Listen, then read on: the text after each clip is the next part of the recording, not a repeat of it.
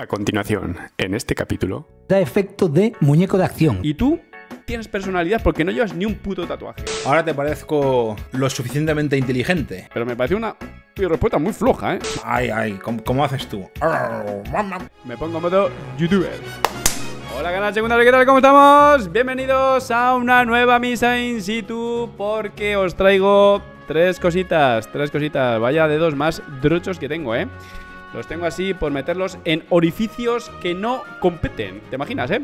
Tenemos tres cositas, canal secundario. Una de ellas es un auténtico experto en tatuajes, reaccionando al único tatuaje que tiene Joan Praderes, que es el tema este de Obsessive, que para quien no lo sepa, tiene tatuado, escrito en tinta en su cuerpo, el tatuaje Obsessive. La otra cosita que vamos a comentar es la respuesta, chicos, ante todo pronóstico, de Sroka a John MH, que para que no sepa, John MH está siendo como su némesis, le está dando duro, largo, duro y tendido, le está metiendo absolutamente todos los cañonazos que puede con su portaaviones, y Sroka ha hecho una video respuesta muy larga, pero hay cosas interesantes que las vamos a tocar. Y por último vamos a ver el cambio final de Víctor Babilonias, cambio físico, donde señala que ha perdido 10 kilos en muy poco tiempo, lo cual es una salvajada de peso. Y vamos a ver pues cómo ha quedado cincelado. Sin más dilación, nos vamos al primer entrante, que dice así: René ZZ critica tatuajes de culturetas, ¿vale? Hasta esta parte del vídeo él venía comentando, así a modo de resumen, que hay que tener mucho cuidado, sobre todo si eres culturista, porque ciertos tatuajes, vamos a decir, que te deforman un poco o te hacen perder un poco la forma, ¿no? La legítima forma anatómica, muscular que tenemos, que el cuerpo es muy bonito, sin tatuajes, coño, aquí ahora los tatuadores enfadados con el pater.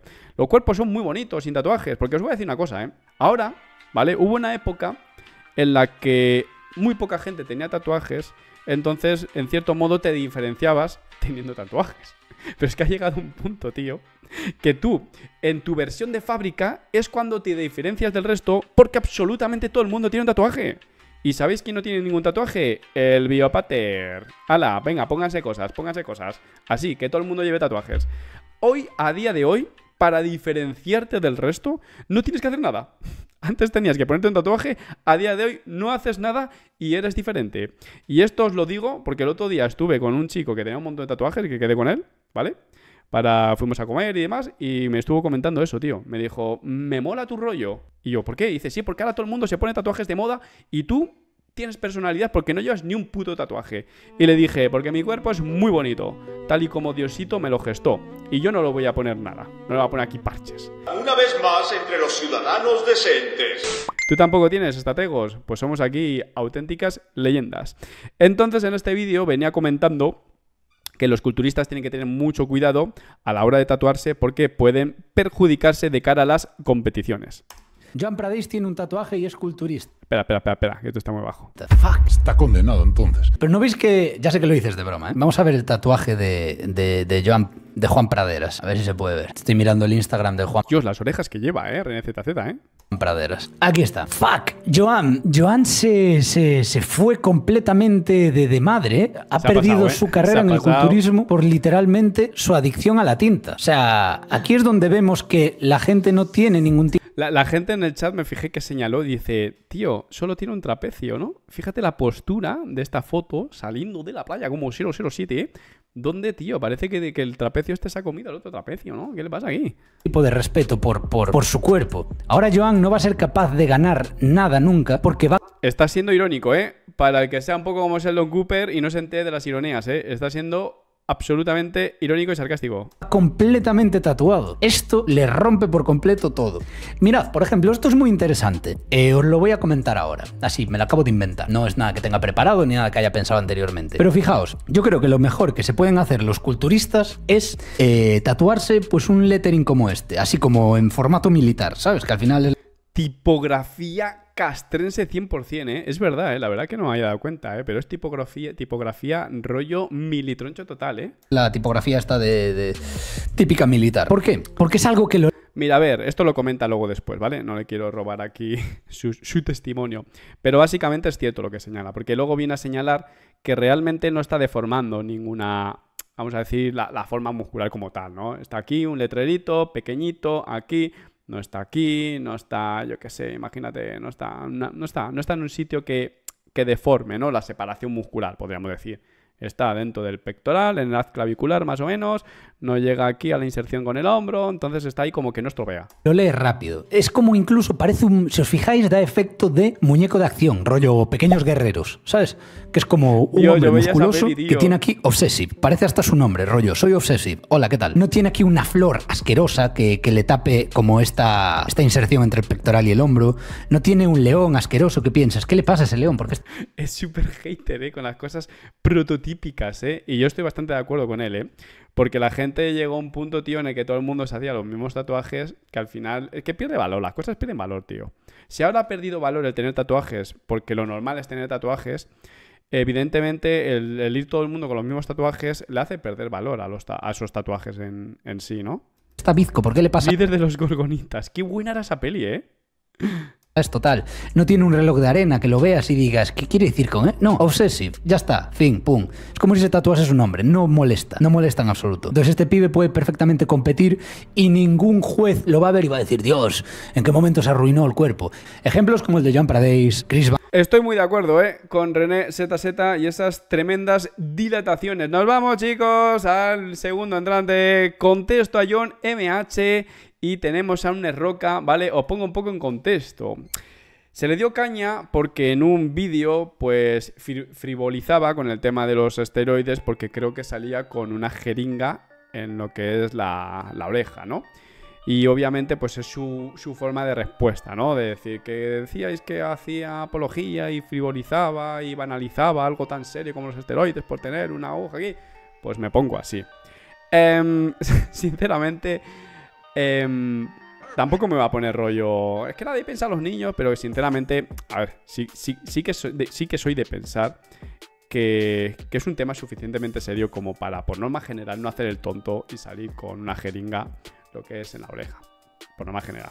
Que no me parece tampoco para poner el grito en el cielo o lo que tú quieras, pero por norma general no me parece procedente o no me parece lo más adecuado, ¿vale? Un tema que es tan serio con el tema de las jeringas, salir con una en la oreja. Pero repito, no pongo el grito en el cielo por ello. Pero su respuesta ha sido como, ¿os quejáis por esto? Pues mira, ahora me las pongo todas así. Hombre, ¿qué pasa, culturistas? ¿Qué tal estáis?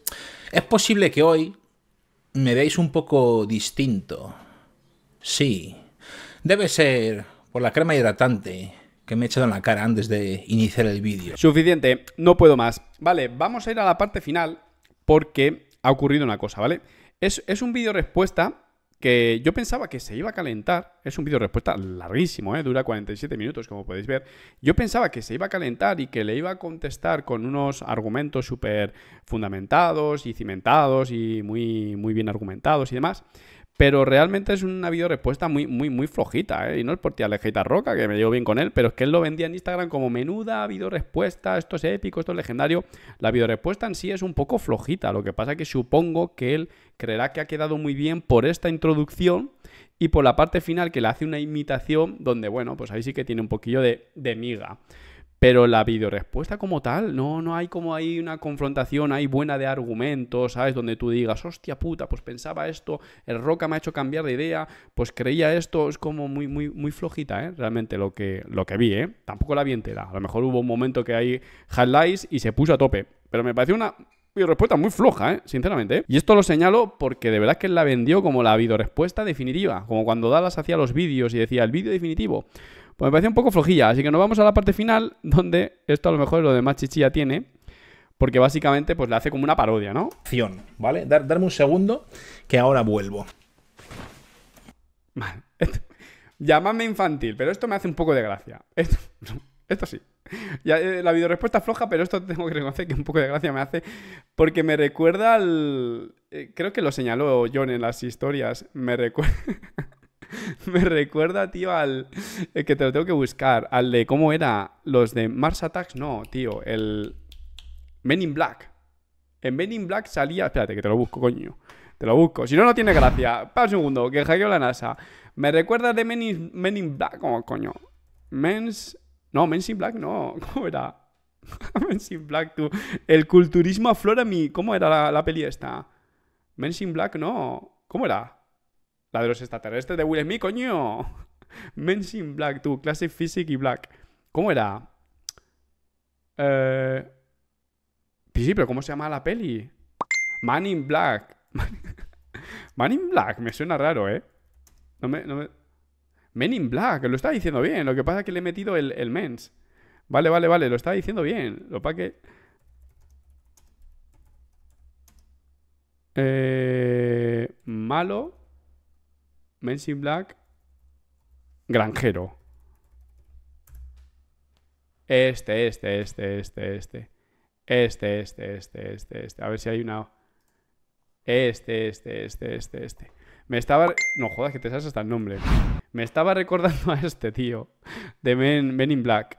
Men in Black. No sé por qué he dicho mens, tío. Se me va la pinza, ¿eh? Con el puto culturismo. Me tenéis aquí machacado psicológicamente con el culturismo. Me recordaba a este, tío. 100%. Al villano este. Este. Edgar, un granjero borracho, gangoso y leproso. Pues me recordaba a este, tío.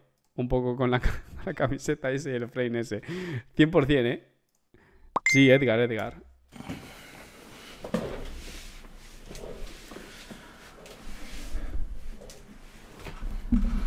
Hay que reconocer que es una camisa de pasado los 35, ¿eh? Hay que reconocerlo. O sea, para que te verifiquen tienes que... Nah. O sea, con 20 y tantos años una camisa de estas te queda rara, ¿eh? Hay que reconocerlo, ¿eh? Claro, pero John es legítimo. John tiene 40 y pocos. John es legítimo. Lleva años que está legitimado para llevar este tipo de camisas de cuadros de auténtico granjero, ¿eh?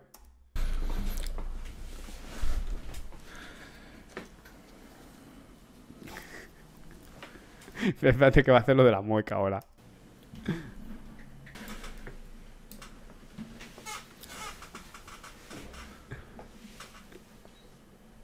¿Va a hacer así? Sí.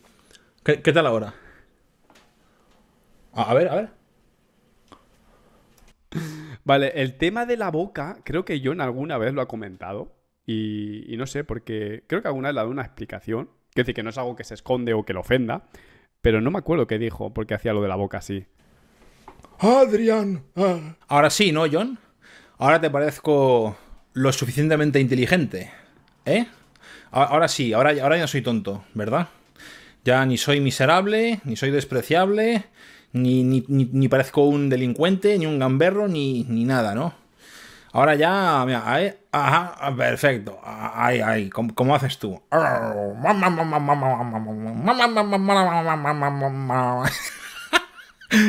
joder. Ay, la puta madre, tío, de verdad. Espectacular. Lo que es la... Suficiente, Roquita. Nos vamos, chicos, al cambio físico. Pierdo 10 kilogramos en un mes y medio y os cuento cómo lo hizo. ¿Cómo lo hice? Víctor Babilonias. Vamos a ver esta buena desgrasada. Ojo, esas luces... ¿Esas luces de dónde salen, tú? Son luces tácticas, ¿eh? No me jodas tú, si está todo el gimnasio como... Pero ese gimnasio es un poco raro, ¿no? Da la sensación que es como un sitio para sesiones fotográficas, ¿o qué?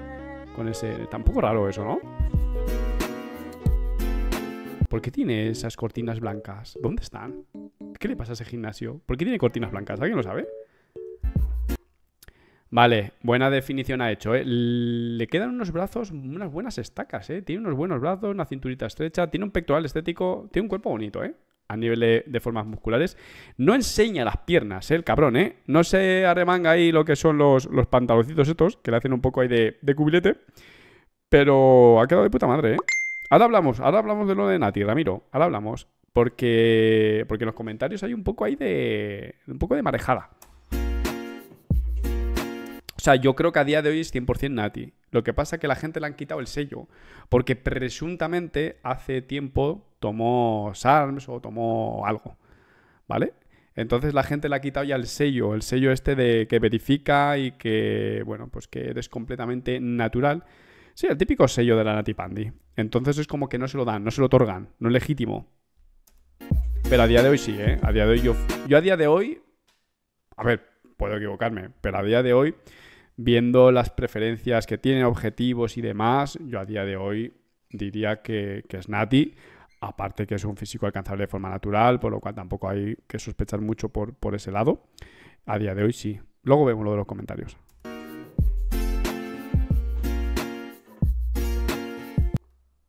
¿Qué os parece? ¿Os gusta? Yo le veo estético, ¿eh? Le veo bastante aesthetic. Es que realmente no ha sido una cuestión de dieta y pasar hambre. Es que realmente ha sido actividad física, tío. Me levantaba por la mañana, iba a entrenar, llegaba a casa, tenía un plan por la tarde, me quedaba a la cena y luego me quedaba por la noche. Todo, tío, estar activo. Tío, más que... O sea, este punto es interesante, ¿eh? Señala que más que pasar hambre y matarse hambre, simplemente, pues a lo mejor ha establecido pues unas calorías relativamente altas, pero luego ha tenido un NEAT muy alto, ¿no? En el que implicaba, pues eso, sus entrenamientos, su trabajo, movimiento, ¿no? Y obviamente, pues esto ha acarreado pues una buena definición. Yo estoy de acuerdo. O sea, siempre que puedas es mejor, digamos, que mantener la dieta más alta con la que puedas definir. Siempre es más interesante que matarte de hambre. Entonces eso conlleva aumentar un poco el NEAT. Y también es cierto, yo lo noto muchísimo. Yo soy una persona que normalmente un día promedio soy relativamente sedentario porque trabajo en casa. Yo los días esos que implica incluso comiendo fuera, ¿vale? Tú, como estoy acostumbrado a este ritmo de vida, cuando a mí me implican un día rollo como el que estuve hace poco, que es vamos todo el día a Donosti y salimos por la mañana y luego a la playa y luego a ver tiendas y luego a ver la ciudad y luego a no sé qué, aunque tú me hagas comer fuera y cenar fuera, esos días muchas veces adelgazo, te lo juro. Te lo juro. ¿Por qué? Porque estoy acostumbrado muchas veces a que me muevo muy poquito de casa, porque soy ermitaño y me gusta mucho mi paz, mi tranquilidad, a veces me doy un paseíto, pero hago poca hostia. Entonces para mí esos días son de mucho gasto calórico, ¿sabes? Porque es como, yo qué sé, como el que no va a correr nunca y un día le mandas a correr, que es un cambio tan brusco en sus quehaceres que obviamente le pega un buen hachazo. Pues a mí me pasa un poco esos días, tío, y cuando estaba en Madrid igual, tío. Cuando estaba en Madrid, si me hacías patear, si me hacías hacer el típico día que hacías planes todo el día, yo acababa reventado. No podía con mi vida, tío. Que si pasando hambre, que si la dieta... Bueno, chavales, bienvenidos un día más al canal. Aquí estamos, alumbrados por Jesucristo. Bueno. Todavía sigo sin entender por qué ese gimnasio tiene esas luces que salen tan fuertes de ahí. Buah. La muerte. ¿Cómo está este señor, eh? No es que vaya mal, es que... No, es menuda lo que te digo, está es que muchas castigando veces este buen tú cuando señor, hablas con la gente dices, no, es que tienes que mejorar la espalda como si tuviese mala espalda. Y no, es que el nivel de espalda que se requiere es descomunal en Memphis, sí. Sacan con unas espaldas, claro, a día de hoy. Hace 2 años, desde que llegó Van, las espaldas de los... Bien, vamos a los comentarios. Que antes habéis sacado un poco el tema de Nati, no es Nati, pues básicamente... Aquí, que mira, ya lo he desglosado, ¿vale? Mi nati favorito, por favor, pancita Valdivia, no nos falles nunca. Con que sales que te pinchas después. Pues siento decirte que en un vídeo de hace muchos años reconoció que estuvo tomando SARMs. Tío, este escrito, este comentario lo he escuchado muchísimas veces y realmente nunca he encontrado ese clip, ¿sabes? Podría ser como una leyenda urbana. Tú imagínate que la gente... A ver, me imagino que será cierto y esto ya ha ocurrido. Pero tú imagínate que no es cierto y que la gente lo sigue diciendo como una leyenda urbana. Pero repito, imagino que será cierto, ¿eh? Básicamente, si es pinchado al tiro. Luego también alguien lo pregunta por aquí. Se cayó desde me vuelto plan. Creo que vamos a pinchar la cara a tu amigo. Grande, din. Vale, aquí otra vez. ¿Qué inspiración ver a un natural llegar a ese fisicazo? Pues tengo una mala noticia. No es natural. Sabes que ya no es solo una persona, que son varias personas que lo indican, ¿no? Porque este no es el mismo que este. No, son perfiles completamente diferentes. Entonces, básicamente eso. A día de hoy yo apostaría casi mi tremenda cola verificada que es nati, pero la gente le señala que no es natural. Entonces, pequeño chat, zorretes, canal secundario, aquí el debate de siempre. Una persona que es natural a día de hoy y apenas coqueteó con los esteroides durante una etapa muy corta de su vida, para vosotros... ¿pierde por completo este sello? ¿El sello de la natipandi? ¿O si es una pequeña metidita, sacadita y ha estado muchos años sin utilizar y ahora lo hace de manera natural? Se le puede otra vez otorgar el, vamos a decir, este prestigioso sello, que es más prestigioso que el sello de la Crapure, ¿no? Este prestigioso sello de natipandi. ¿Vosotros qué pensáis? A ver, yo lo veo, Yo voy a dar mi opinión. Lo que pasa es que va a ser un poco abstracta, en el sentido de que nunca podrías dilucidar de una manera fehaciente 100%. Yo creo que si has tomado el suficiente tiempo como para que esto te genere ya unas adaptaciones o unas ventajas significativas de por vida, lo pierdes el sello.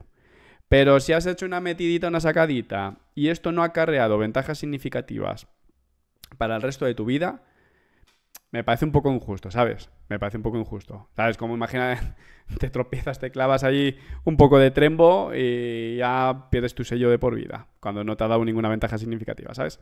Yo creo que la diferencia está ahí. Has tomado tanto tiempo que ha acarreado aquí ventaja significativa de por vida, tú ya no te puedes proclamar nati nunca. No hagas la tonta de, no, tú ya, nada. Pero si has sido... Es que tú utilizar SAMs durante poco tiempo, ¿hasta qué punto eso te puede dar luego una ventaja después de utilizarlos? ¿Sabes? Es un poco complicado, Es un poco complicado. Incluso hay algunos que señalan que incluso es una desventaja el haber utilizado porque luego te jode, vamos a decir, tu eje hormonal y tu cuerpo segrega menos testosterona. Esto es cierto, pero sí que es cierto que esto lo hablé en un vídeo del canal principal hace tiempo, que las personas, no me acuerdo, creo que eran células satélites. Creo que se llaman células satélites. Creo que una persona que utilizaba esteroides como que... Igual lo digo mal, pero me suena que generaba con cierta hiperplasia en cuanto a células satélites dentro de la masa muscular. Repito, canal secundario, lo estoy diciendo de memoria, No os pongáis aquí modos científicos ahora a corregirme. Entonces, eso sí que significaba una ventaja significativa de por vida, ¿vale? Pero claro, para que eso ocurra, me imagino que tiene que ser un uso extendido en el tiempo y un uso en condiciones. Utilizar SAMs no creo que te genere eso, ¿sabes? Entonces, pues bueno, esa es mi opinión. Os leo un poco. Dice puto y ladrón que se ha tomado SAMs, pierde el sello de Nati. No, eso lo dice Ramiro. Maté un perro y mataperros me llamaron. Te entiendo perfectamente. Mataperros. Tomar esteroides es como ser virgen. La primera vez te desliga y no hay vuelta atrás. Pues veo un chat muy tirano, Veo un chat que no perdona, las metiditas. Por lo cual, para vosotros, no Nati de por vida. Dejadme vuestra opinión en los comentarios, canal secundario. Nos vemos en el próximo vídeo. Manténganse, Nati Pandi. Chau, chau, chau. ¡Fua! ¡Qué dinamismo, Ya he trabajado. Me piro.